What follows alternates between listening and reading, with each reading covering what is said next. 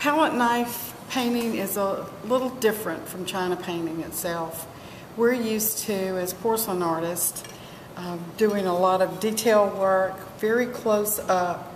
This is an exercise in freedom. It's best to use landscapes or things with edges, soft edges, hard edges, angles, and a lot of color. I mix my paints very dry, almost to the consistency of toothpaste, maybe a little bit drier. I use a curved palette knife. In this case, it's a plastic palette knife. I do a combination of brushwork and palette knife because the sky is smoother, so I use a brush there. The water's a smooth surface, so I use a brush there. And in the other cases, the trees give it the texture, the bridge gives it the texture, so you get the contrast that you'd like. So you can use porcelain tiles such as this one, or a ceramic tile from any home supply store such as Lowe's or Office Depot. These have texture. Some have a marble look, and you can use the marble streaks to your advantage for trees, for reflections in the water, etc. You guys okay? So I usually tape off with a painter's tape. It's easily removed. So I clean the tile always with alcohol, never soap and water. They're very porous on the back side. They will absorb the water and it damages during firing. So I take the painter's tape, put it across to make my mat for the frame, seal the edge very well, make a tab so you can pull it quickly. And in this case, I'm taking another striping tape and making just a little bit more interest on the mat. So we'll put this across also. So when you paint your piece, you want to bring all your paint to the edge of the tape and past the edge, so that when you pull your tape, you have a nice straight edge that's all painted. Okay. So I begin with the sky, and since the sky is smooth, I use a brush for that. I like to have lots of space on my palette so I can work with different colors and mix different colors, because I use a very limited palette. So again, I go straight off the edge onto the tape.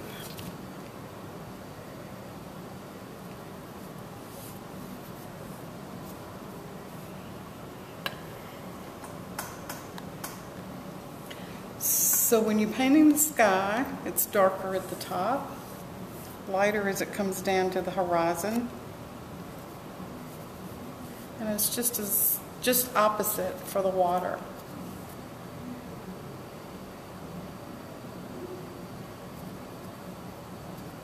So it's okay if the paint skips a little, because we're going to wipe the clouds out. So the little area in the middle, I'm going to skip a little bit and put some sunshine in, because if you've got a blue sky, you want sunshine to go along with that.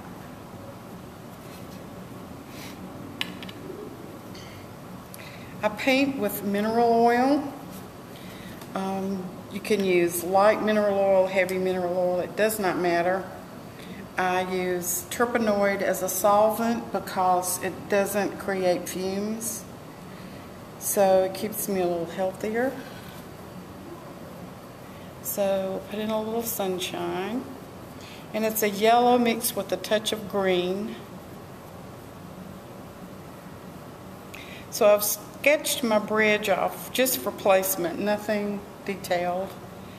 And the first thing I do is find the center of my tile and draw a line to make sure that I don't put any line dead center. Okay, so next I'll put in a little bit of the water where the blue sky reflects down.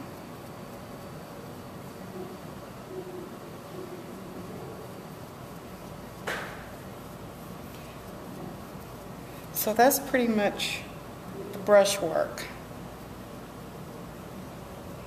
Then I begin the fun part with the palette knife.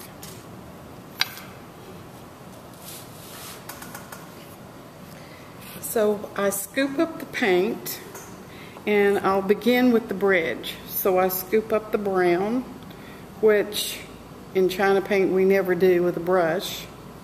And I start to lay in, and I rock the palette knife back and forth. So we want to be sure we get our line for the top first.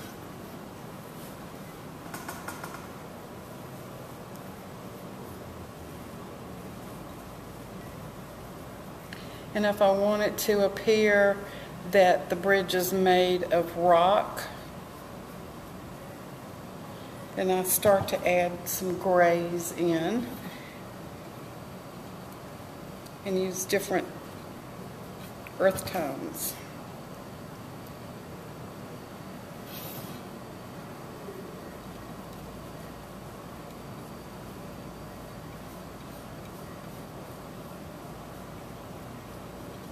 So once you get the bridge laid in,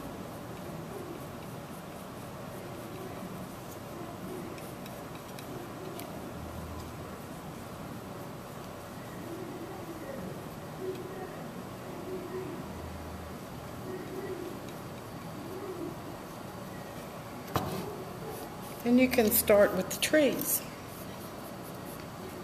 So I use 3 different shades of green, and a light value, medium, and dark. So I start with the middle value,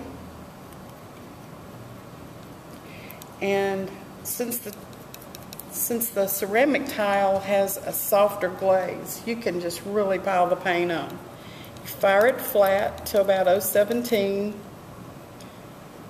and that seems to open up the glaze long enough for everything to absorb without it popping off. So you think about the shape of your foliage, and you make your palette knife work for you to create the trees, the limbs, the foliage.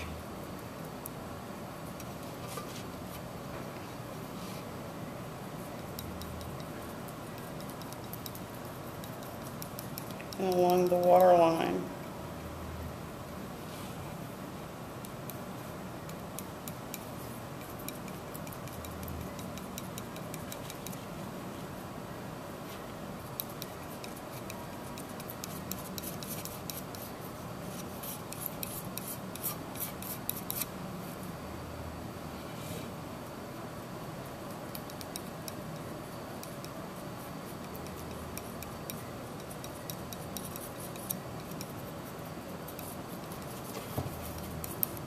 Next, we'll do a darker green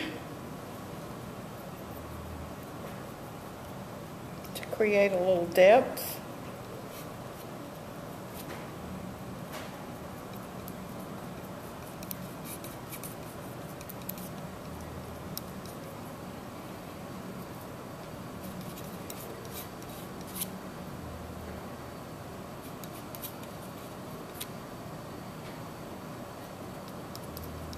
And then finally, a little yellow green to create a little new foliage.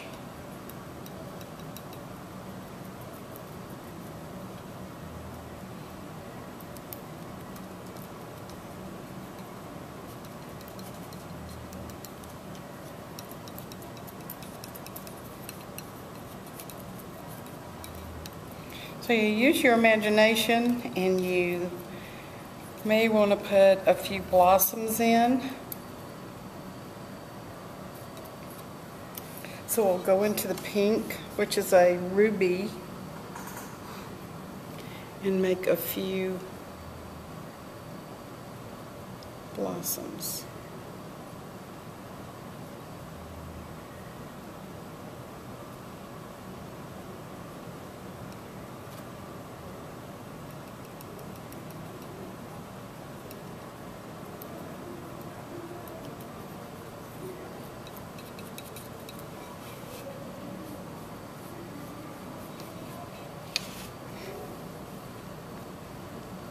Okay, so now we'll add a little to the background. So I'll take a little bit of the green.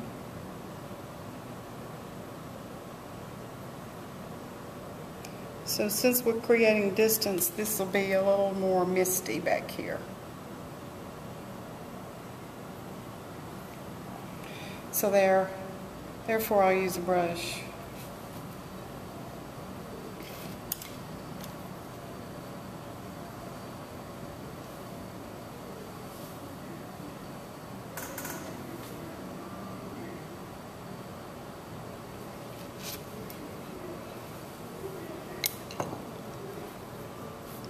Okay, now we'll begin with the water.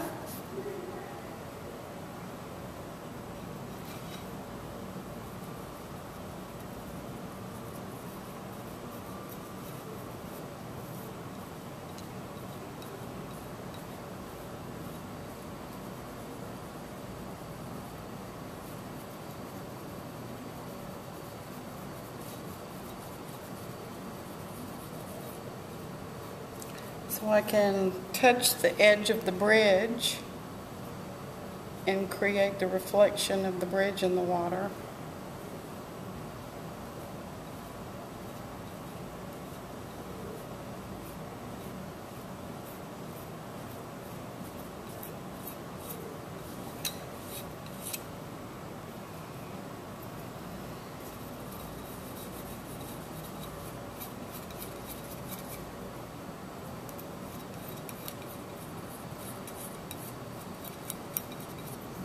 Make sure we've got all these edges covered. We don't want any surprises and have to patch anything when we pull the tape off.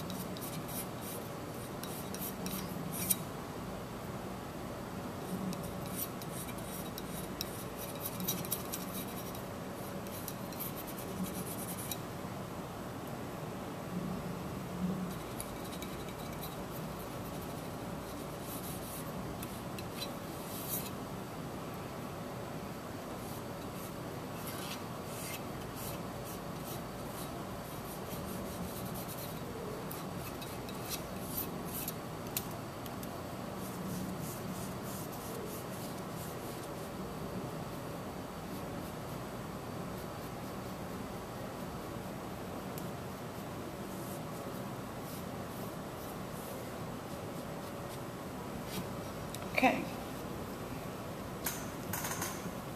So now the finishing up touches. We want reflection in our water. We want some smooth texture. So we'll just remove a little if we have to. Because it's hard to control the palette knife painting, sometimes you have to remove areas.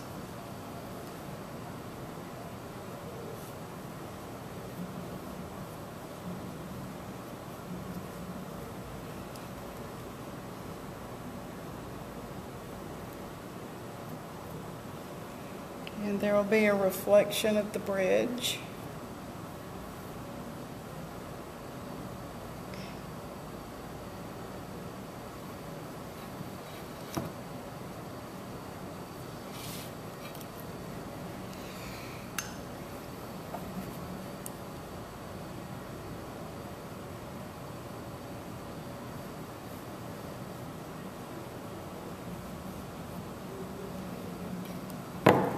Okay.